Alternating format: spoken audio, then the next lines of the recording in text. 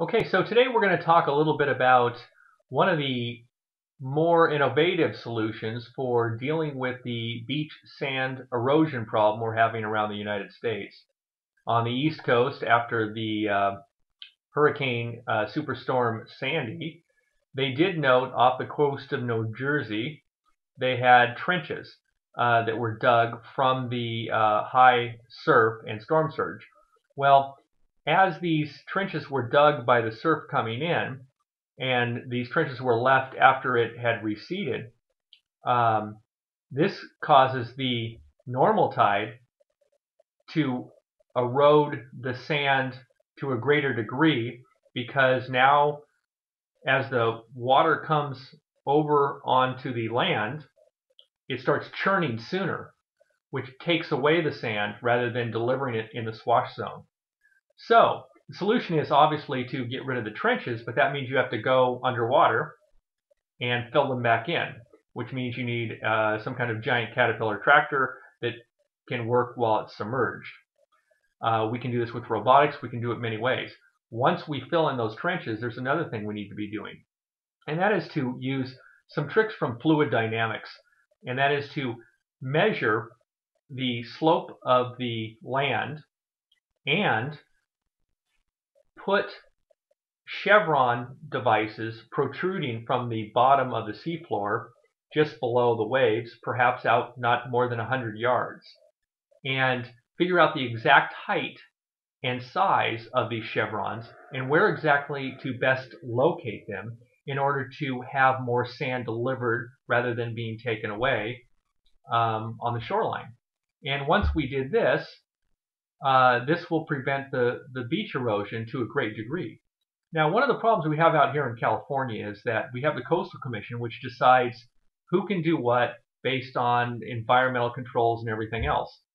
Unfortunately, with all the bureaucracy and red tape, no one does anything offshore without the approval, and getting approval could take a decade unless you have the right political influences. Rather than dealing with the bureaucracy, it's time to get this done now because we can't afford to lose more homes in Malibu or up the coast or down the coast in California. The real estate's too valuable, and it really hurts tourism when there isn't any beach sand left for beachgoers. Not to mention the fact that there are many areas with endangered species and environmental areas that have been set aside where no one is allowed to go because it's for various species that are having trouble surviving. And once we let the beach erosion go, there's less activity for animals to flourish. There's less vegetation close to the water. The actuaries and all the areas where there's small lagoons and things are just not there anymore. And so if we could solve this problem, we solve a problem for homeowners, property values, tourism, and everything else. Not to mention that the more beach erosion we get, the more trouble we're going to be in later if we have a rising of sea level, let's say, or during big storm surges. Because once that barrier is gone, there's nothing to protect you from the high storm surge coming in and washing ashore. And that causes intense problems. You can get a large storm on the Pacific side, although we don't get many in California that are like the hurricanes we get on the East Coast. But we could have tsunamis and other things, and we need that barrier out there to protect us. Now, once we get a big storm surge or a tsunami or anything else, it does put in trenches. We need to fill in the trenches, and then we need to put some sort of system out there, but still allow the water to get out through the rip tides and the rip current to the rip head.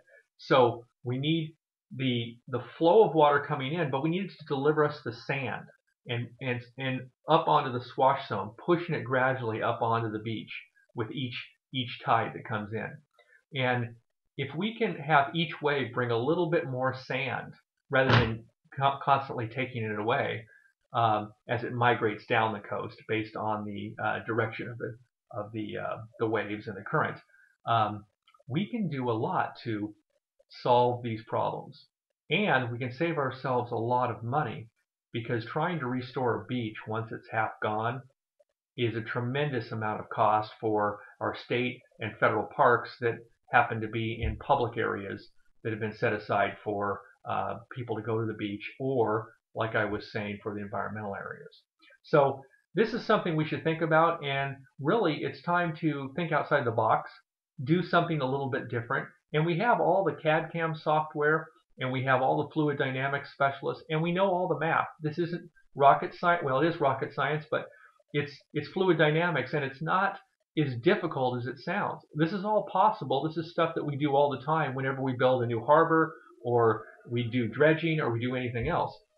We have the technology, we have the knowledge, we know the mathematical equations, although they get complicated and big.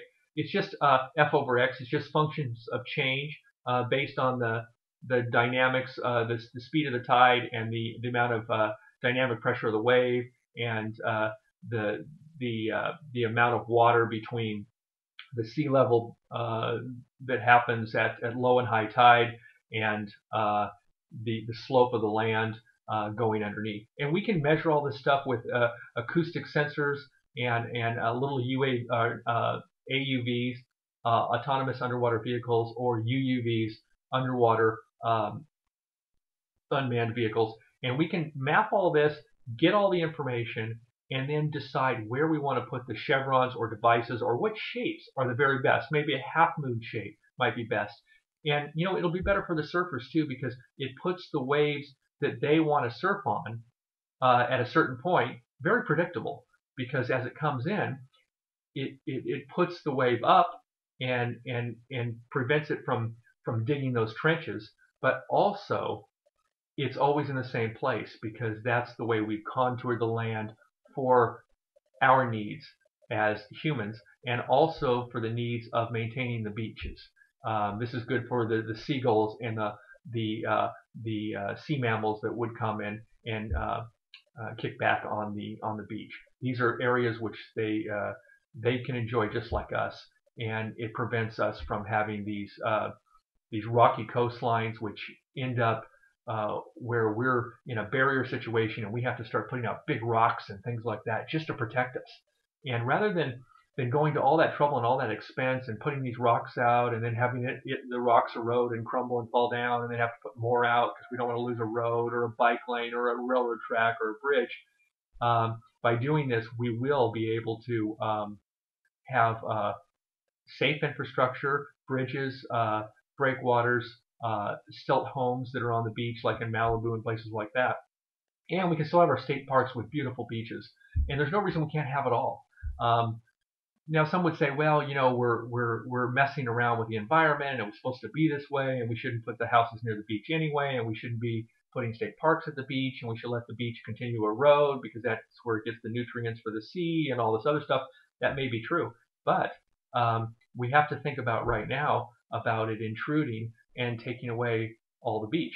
I mean, if you're in Boca Raton, or if you're in one of these places where the beach is your tourism, the beach is income to your community. If you don't have a reason to go there, people won't. This drives down real estate values. It kills employment. It's just really economically a bad situation.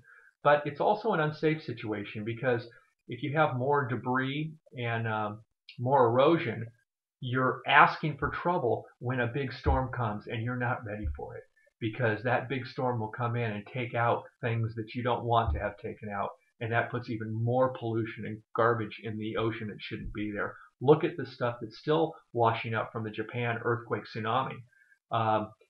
They weren't prepared to have all that water come in, take all that debris, and push it back out to sea, and it's ending up on the coastline from Oregon all the way down to Southern California. So, hey, we don't want it here.